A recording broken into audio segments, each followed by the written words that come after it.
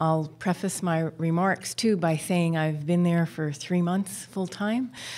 So this is really the beginning of this process, and I think a wonderful opportunity to talk to you as a group today about some of our thoughts and challenges.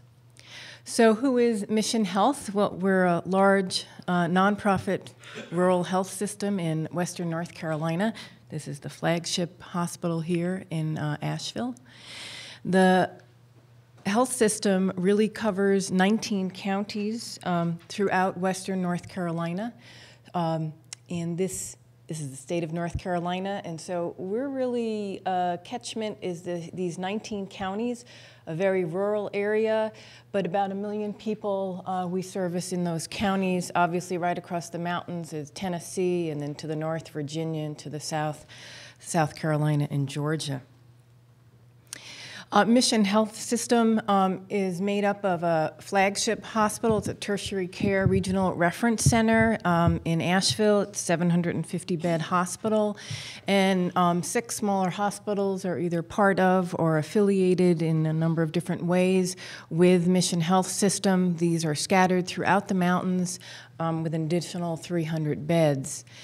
Our patient demographic is a largely underserved population, mostly Caucasian throughout this area, but it's an extremely stable population. Most people do not move away. They've been living here for generations and generations, and there are opportunities to be following patients for their entire life. Our payer mix, as you might expect in a rural environment, we have 75% Medicare and Medicaid. Obviously, challenges that I was interested in speaking further to the CMS representative yesterday. The system is highly rated for quality care. Truvin, previously Thomson Reuters, issued them a top 15 healthcare system for the last 2 years. Mission Hospital has been in the top 100 over 5 consecutive years. They've been in the 95th percentile for hospital value-based purchasing, despite their payer mix. And it's one of the busiest surgical hospitals in the state.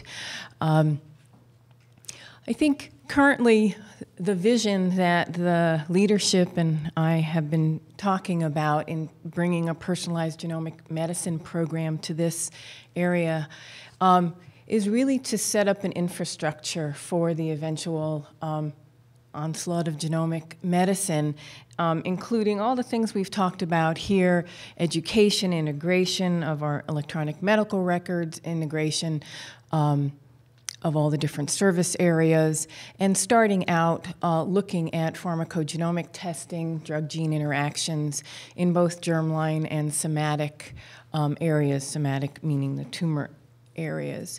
I think the future potential is hopefully what we all are here for about personalized genomic medicine, is to eventually take an integrated holistic approach where genomic or omic medicine, whatever it might be in the future, is one component of a holistic approach to looking at psychosocial, cultural, economic access and wellness issues as we try to coordinate and be accountable for care for all our patients.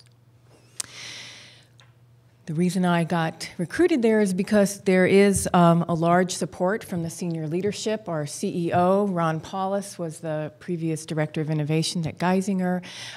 Jill Hoggard-Green had been at Intermountain Health. And there is quite a large group that I haven't even listed on here who want to see this happen at Mission Health. So why should Mission Health want to develop a program like this? Well, it is the right thing to do for the community and the patients. I think their philosophy is and has been, it's a new leadership team, that there's a very patient-centered care philosophy, that this will prepare hospitals, clinicians, and patients throughout Western North Carolina for the era of genomic medicine. They want to be able to try to provide quality care locally for their patients. Patients do not like to go elsewhere for care. And it also builds on an existing expertise in molecular genetics. They have a Fullerton Genetics Center at Mission, which is really a pretty impressive group of laboratorians and medical geneticists and genetic counselors addressing a spectrum of diseases currently targeted in the pediatric population, developmental disorders, autism, et cetera, and also having an expert genetics laboratory in which they have very sophisticated genetic testing and technology serving not only Western North Carolina, but they get samples in from all over the United States, Europe, and Canada, especially for developmental disorders, and recently brought on a MySeq. So it's kind of a little gem tucked away in the mountains, and I think based on this, there was good opportunity to explore developing a personalized medicine program. Internally, there's a strong infrastructure. What I'm trying to do, meeting with each of the fundamental units within the hospital, pharmacy, pathology, genetics, which has an IT group working with it, and their health information technology group, which has really expanded, and they've put an incredible amount of investment into this area. What I'm trying to do now is get everybody to be talking to each other and looking at this as a whole system rather than just their individual areas. I think I've moved from an academic research setting, where I've been for 30 years, into this clinical care setting, and there's a lot of differences, a lot of opportunities, and a lot of challenges in a non-academic health system that I'm just starting to realize. Now, we do have this internal, service line within the hospital, and then there's a variety of clinics, not only in Asheville, but spread throughout this large 19-county region. And so there's quite a bit of outpatient work that goes on as well as inpatient within Mission Hospital.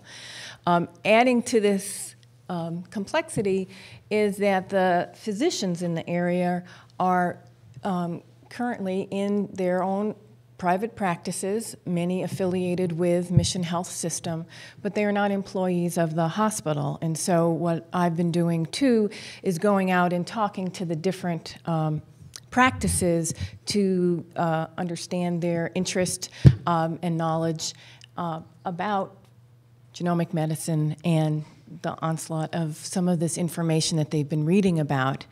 And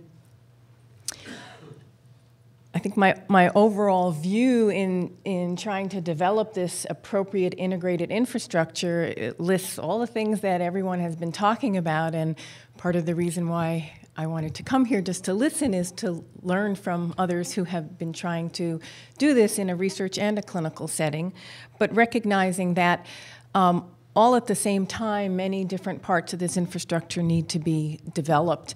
The aspect of awareness, education, communication, and dissemination of accurate information, as well as the ELSI issues for the healthcare provider at the hospital and throughout the region, for staff, as well as for the patients and families and the public in this area.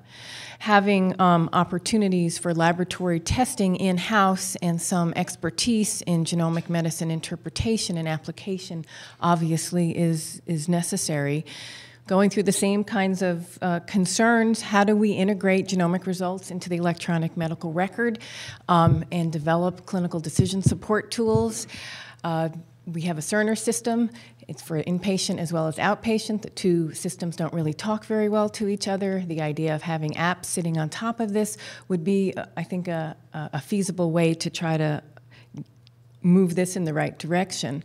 Concerns about how we archive results that are not reported and monitor those over time for clinical relevance and what the approach and the best approach might be. Obviously, with our payer mix, we're very concerned about CMS reimbursement and level of reimbursement for these tests. And after I spoke with our board of directors, who was very excited about doing this, obviously the questions I got were, well, give us a cost-benefit analysis, give us an economic analysis, our return on investment, which haven't done yet because I don't know how to do it, and it's one of the things that I think are challenging in this environment. Obviously, it's not just me. There's a team of people. And also how to measure impact.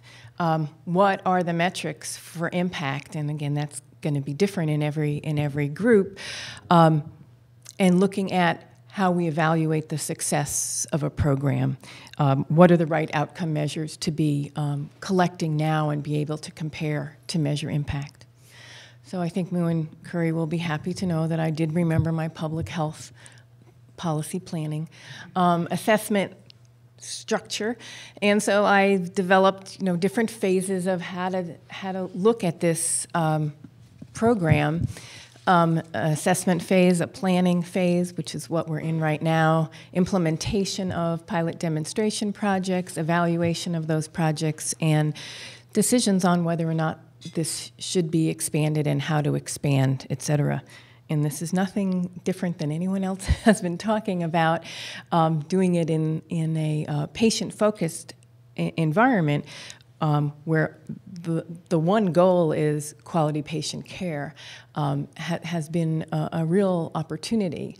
The assessment phase that I've done, I could keep doing it for 6 or 8 more months. I'll never be done with it, but budgets are due, so I need to come to some kind of a closure on this, is really to go around and look at buy-in, infrastructure, what's the feasibility of really doing a program like this. And I can say overall that there's been considerable support from the clinicians, obviously very much support from the senior leadership, that there is a capacity and potential for this infrastructure to really work.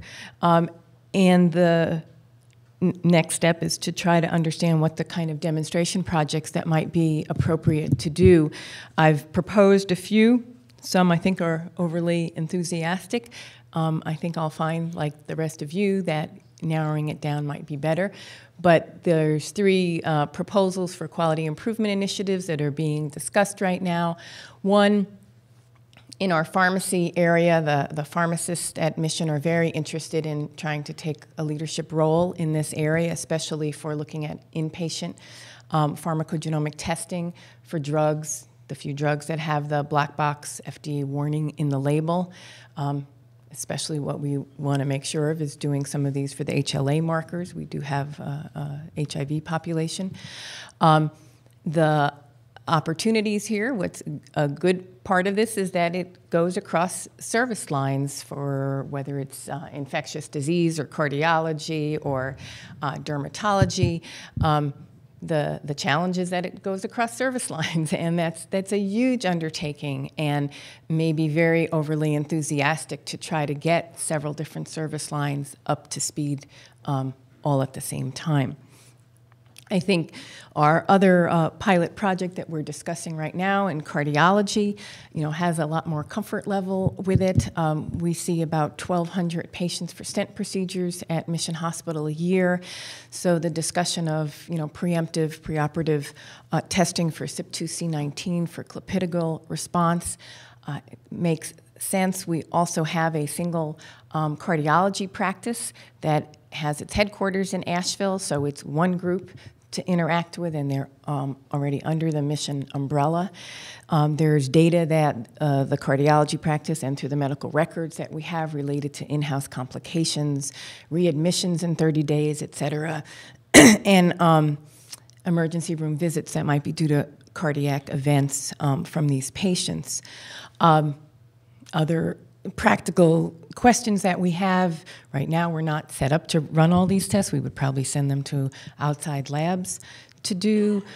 What would be the reimbursement rate as we did expand this into actual clinical care?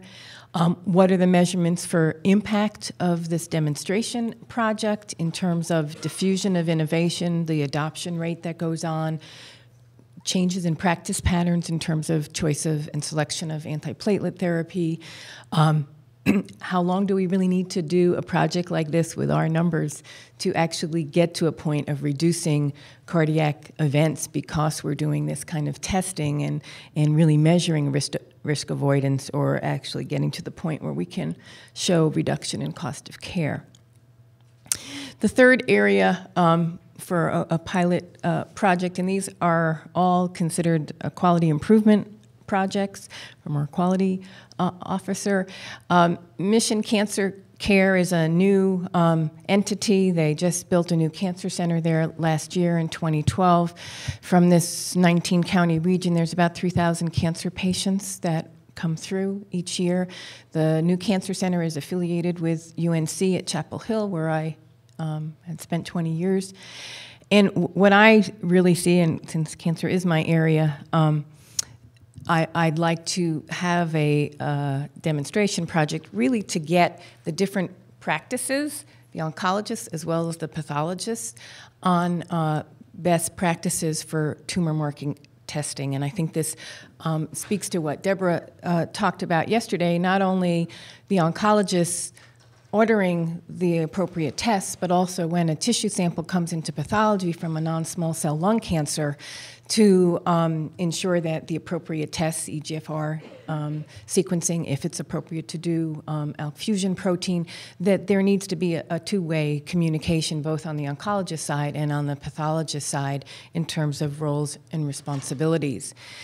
Currently, I also would like to streamline the process for tumor marker testing. Currently, each of the different 4 oncology practices do send these markers out, but to different reference labs, and some of the markers from the same tissue, go to different reference labs. So the ability to be able to compare results across is difficult. So to minimize the number of reference labs that we're using, and also to offer an integrated lab report where, as you might guess, instead of sending out a new lab result every other day to the clinician, to have an integrated report. Obviously, this would be much more feasible doing testing in-house, which is part of the long-range plan. So where am I? I'm in this planning phase of planning for the demonstration projects, planning for their implementation, their study design, the evaluation of these projects, which ones to prioritize. Likely cardiology and oncology will be rolled out. They want to see this done, in a relatively short period of time. I'm being asked for budgets, and I'm not yet done with my assessment, but I think we're all at that same time. I think what's pushing this is, unfortunately, in North Carolina, they decided not to expand Medicaid. That's where a lot of the opportunity for funding was going to come from. So we really need to be looking at budgets and overall planning for short and long term for a genomic medicine program. So Terry asked me what the challenges were in implementation. Well, I haven't implemented it, so I don't know what they are yet, but in thinking through what that might be and taking the list that she wrote up in the paper that was in Genetic and Medicine, I have a column that says, I think I have it covered in terms of how we're thinking about it. We certainly have institutional acceptance. I think we have clinician acceptance, at least for the ones that I've interacted with so far. We have a plan for clinician understanding, training, education, partnering with NICHPEG and genetic counselors to really have a large training program, an ongoing training program. We do have access and expertise in genomic medicine testing and applications. I think some of the challenging areas that I'm facing, all these are challenging for me right now, are looking at conflicting interpretations of benefit and value and what the framework is to look at benefit and value across different service lines and across the system. Certainly, like everyone else, integration of these results into the electronic medical record, I think, is doable with clinical decision support. I've been going around and visiting some of the sites that are at least close to me in Tennessee, St. Jude's and at Vanderbilt, to see that some of that can be rolled out. How much of that can be transferred and translated into our community setting is something to be addressing right now. I think we have a large way to go to try to educate our patient population and families and the public in Western North Carolina so that we don't oversell versus undersell, as well as provide communication tools for the physicians in terms of how to interact and discuss these tests and the results. I think for our group, one of the biggest challenges that I face is in trying to estimate what the reimbursement rates would be, trying to estimate return on investment, if we can even do that. I mean, the board of directors wants to see numbers. They want to see this done, but they're also used to seeing some numbers. Is a cost-benefit analysis the way to go? Is a cost minimization analysis? I think those are large questions that I don't think any of us really have a handle on. Maybe in a smaller group like Mission, it may be possible to try to develop some models that might be appropriate. On the ground, the same practical challenges that everyone else has been facing. How really are we going to vet new gene-drug interactions? I've been relying on CPIC. I'm part of that committee. It's been a great effort. Whether that will continue to go on, opportunities to interact with other efforts that are going on at NHGRI and throughout the rest of NIH. Having another expert advisory council that everyone else has too, are we replicating too many efforts, or are there opportunities to integrate our efforts as well? What is the best process to archive data and monitor actionability and bring that over into the medical record? What is the best strategy for this group for preemptive testing? How preemptive should that be? The primary care docs in the area, there's a very strong AHEC. They want to start doing some of this testing. They follow these patients throughout their lives. Are they going to be offering, testing when someone just walks in the door, or which I don't think we could handle, nor could anyone afford, or to apply some of the high-risk models in terms of patient characteristics that we can predict with some, with not too much effort in terms of which patients might be developing conditions and have procedures that would be amenable to pharmacogenomic testing. Our in-house laboratory has the capacity, but whether or not that's going to be cost and time effective, I mean, our turnaround time would be probably very good in-house, and they know that their quality of care and their quality and quality controls are very well set up in the lab. Sending it to another lab, just like everyone else, we don't know. I think I'm also in this timing and transition of going from genotyping to genome sequencing in terms of trying to estimate what's that impact in the clinical arena, what's that impact in cost, as well as integration into the electronic medical record. And I think what I'm looking for too is models and metrics for economic analysis and impact, and I'd really want to hear from anyone who's looking at this and wanting to partner in terms of just making sure that we're collecting the right data now so that we can also measure impact later on. So I'll just say that it takes a village with partners, big brothers, big sisters. I'm here to learn from others. I know we talk about lessons learned and common threads, and I think that we are getting to that time frame now where some of these lessons learned could be applied, and trying to understand the strategies for expanding programs like this and sustaining them, and whether we should be continuing to look at distinct diseases and distinct treatments versus pathways and systems, which seem to be the direction that we're going or want to go, at least in the cancer arena, and I think through pharmacogenomics too, it lays that landscape. And to also, as we're trying to develop our electronic medical record systems and our HIT, to not lose sight of where we may want to be down the road. And I put on here a rapid learning systems to be able to use our electronic medical record to abstract information from that, to add to a knowledge base where we're learning from daily clinical experience. And I want to see that happening to some degree in our area now so that we can be a participant in these rapid learning systems that I think are really taking off.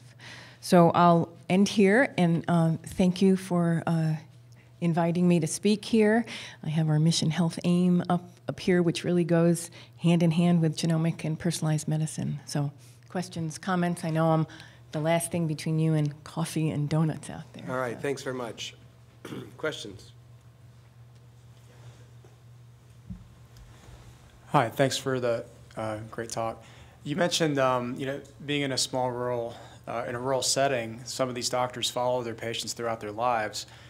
Can you comment on, on like incidental findings, or basically who they might, like what would be the propensity of these doctors to share those results with the family members of these patients, since they might know them? If you could just comment on that. Yeah, I think that because there's such a relationship that's developed between the providers and the patients in the area, it's a really tight community, not only of providers and patients, but between providers too. And so there is, many of the docs know each other's patients and families, and many of the families, have great trust in their doctor. So I think it provides for an opportunity to have more at-risk family member testing. It follows the model that they've used in genetics, and certainly that has worked well throughout the region. I also think that the physicians, especially the primary care physicians and the other providers as well, would look towards the genomic medicine team or the personalized medicine team at Mission as part of an opportunity, as a bridge for consultation services, similar but not as similar as what we have in genetic counseling. But that kind of I can't know everything, I haven't been trained to the level where I'm really that comfortable, can you help me as part of a consultation service? And I think that that's part of what our genomic medicine group at Mission is there to provide as an interdisciplinary group of people. Jeff. Yes, Jeff. Yeah, congratulations to you and to Mission for having this vision for community-based medicine. I think it's a welcome addition to this group. And also, I get the impression from what you say, because one, your leadership is committed to this, two, that you're there, and it sounds like you have engagement of the practicing community, that you may have some more nimbleness and flexibility than some of the sort of other institutions that are around the table and doing things. So we might really learn a lot from you about implementation that we have been struggling to do in systems like Duke or other academic centers that have a number of functional problems, I'll just call it. Yeah, and I agree, and I think that part of it is that it is a smaller group and there's less complexity. There's not this whole other academic research part, and that's what I'm hoping for as well. So I think it would be a great two-way street. I'd love to learn from you, and if we can be there to try to understand what's happening in a community setting, and to help that be successful, and to define what that really means. So one quick recommendation is that yesterday from Carolyn Clancy we heard about the practice-based research networks, community-based practices, and at least one other, such as community hospital like Mission, sounds like El Camino is one of those that is really trying to break into this space. So the one thing to think about is whether you might coalesce around other similar types of institutions and organizations that have problems that are much more, or challenges that are similar to yours, to coalesce and become more organized in this area. Yeah, actually there is a genomic medicine consortium made up of community hospitals who are interested in rolling this out, and I actually contacted Lynn Dowling at El Camino, and she said, wow, you could do this at your hospital? And I'm like, oh, business model, here we go.